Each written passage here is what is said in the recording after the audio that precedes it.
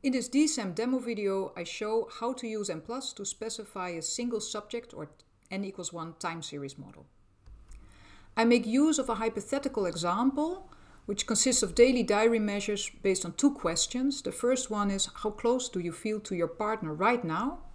And the second one is, how much tension was there in your relationship today? It's important to notice that there is an implicit lagged relationship between these two variables. So closeness is really about the current moment, whereas tension is about the entire day preceding this moment.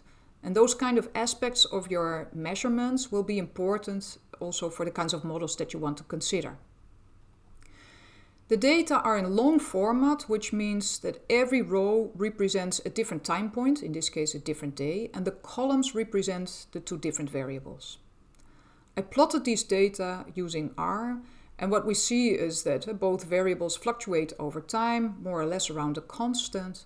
We see there are some missing values, and these are indicated with the code -999 in the data file. And what we want to do now with time series analysis is we want to see to what extent we can predict these fluctuations and whether, for instance, the amount of tension a person was feeling is predictive of how close they are feeling, and vice versa. When we move to the code and we look at the variable commands, this is where we have to indicate the names of the variables, and they have to be indicated here in the order in which the variables appear in the data file. So the first one is closeness and the second one is tension. I also have the use variables option here and say I want to use both variables, and this means that I will actually be able to specify a model using closeness and tension. It's a bit redundant because these are the only two variables in the data file, but yeah, this can be used also later on to select certain variables if you have multiple variables that you actually don't want to use. In the missing option, we indicate which code was used for the missing values, in this case -999. When we move to the analysis command, we see that we are going to do Bayesian analysis. Now there is a lot to say about this. I will make another video and for now skip this command.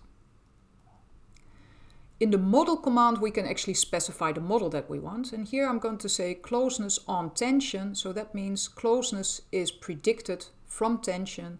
There will be an arrow going from tension to closeness. Closeness is now a dependent variable, which means there will also be a part that is not predictable from tension, and that's indicated here by this little arrow. We can write this also in a regression equation where we say closeness at occasion t is regressed on tension at occasion t.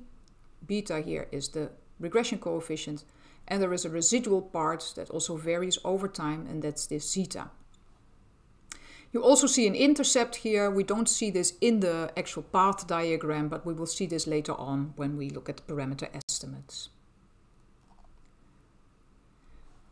Here we add to the variable command the option lagged, and we indicate we want a lagged version of closeness. And I say I want it to be lagged by one time point. So this means we're going to get, in addition to closeness at occasion t, we also get closeness at occasion t-1. Now because these are daily diary data, we can think of this as yesterday and today. Now I can include this lagged version also in the model that we specify. So for instance, I can say I want to regress closeness today on closeness yesterday and on tension today.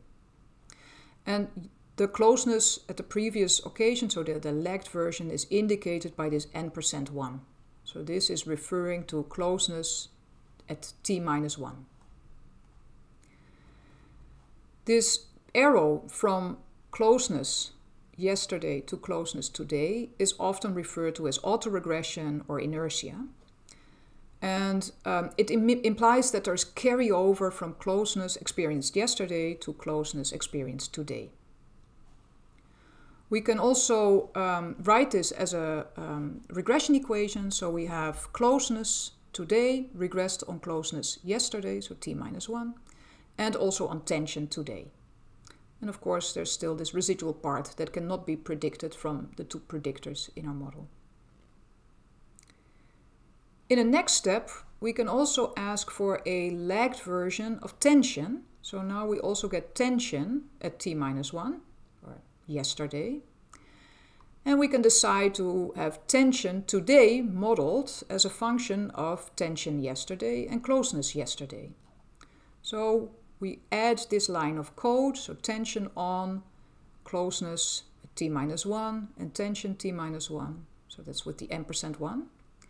And that adds these two arrows here to our plot. This one again would be referred to as autoregression or inertia. And this one here, going from one variable at t-1 to another variable at occasion t, would be referred to as a cross-lagged regression. Whereas this one here would be just a cross regression. It's not lagged because it's from a variable at t to another variable at occasion t.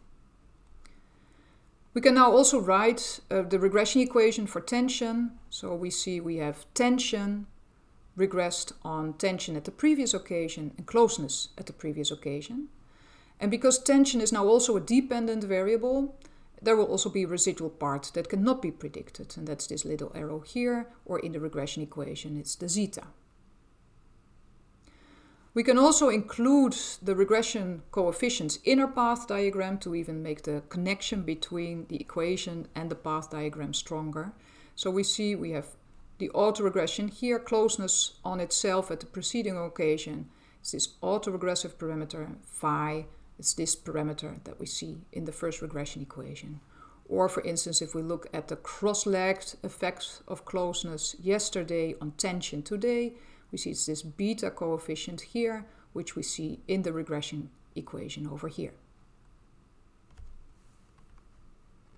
So this is it for the basic time series models, and there will be a different video showing you the actual estimates that come out of this.